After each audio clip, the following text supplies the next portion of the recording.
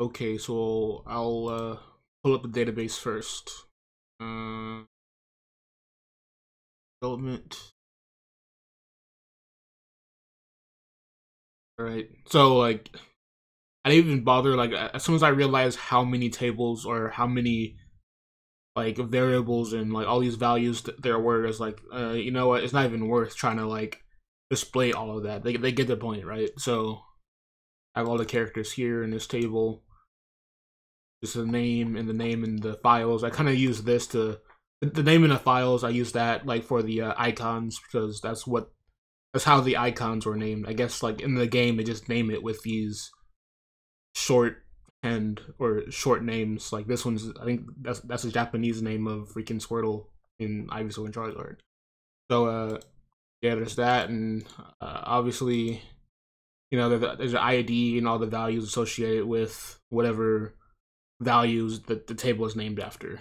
So there's that, and that's really all the database is. I just could not handle doing all that. That would take too much work. But even if I can copy and paste, like from the page, like back and forth, character by character, that would just take too long. Ultimately, they get the point. Oopsie. So let me open it down here. A splash screen. Then you have this menu here. So you can go to the fighter list here. This is for selecting or just viewing the stages. I mean, ideally, I would have had it to where like you can see a detailed view of the stages, like maybe like some details, like how close the blast zones are and stuff like that. That would be very useful information, but didn't get around to doing that. This is, well, I'll just do it one by one. Click on fighters. List of fighters. As I said, I kind of only enabled the first 12 because adding all the other characters, I mean, like all those icons, and I mean not the icons, but like the little portraits, those take up a lot of memory. So I was just like, in order to save up on memory, just he understands. Like they're all here. You click on them, it would show the same thing as these other things, so it's fine. So if I click on Mario, you can see there's very like, I guess these images are really like, I think they're extracted directly from the game, so like the very high resolution. You can see all the alts. And you can see the air acceleration. Oops, that is.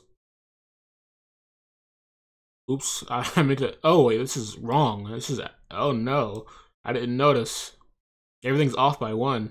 Oh no. Oh well. They understand. They understand. And this, you know, it works for all characters, but I guess that issue is everywhere. Oh no. No. Oh no. Okay, yeah, whatever. So if I click on stages, you can see all the legal stages. It separates at right here because apparently like you can add different views to a list view, I think is what I used.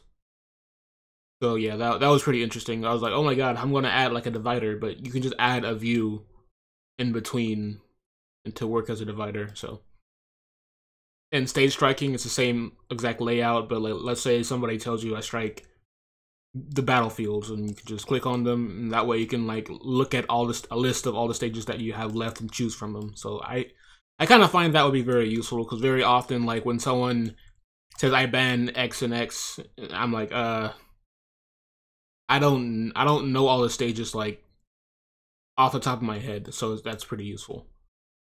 And lastly, this gives you a list of all the characters, and whenever you click one, it will link you to YouTube. So I want to watch some Lucas stuff, so I'm gonna click Lucas. And it natively, I mean, I have it opening as a link, but it automatically opens in YouTube. So I kind of found that convenient. So yeah, pretty useful. I can go back. Let's say I want to see, I don't have the other DLC characters. I just stopped at Joker because that's the files that I had before for the other application. I feel like watching, where is this? There she is. And there she is. So yeah, that works. And lastly, you can quit the application with that.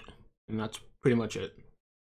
So yeah, it's not bad. I didn't notice that issue with the headings. I'm not sure how I didn't catch that, but Doesn't matter really. It's just off by one index or off by one.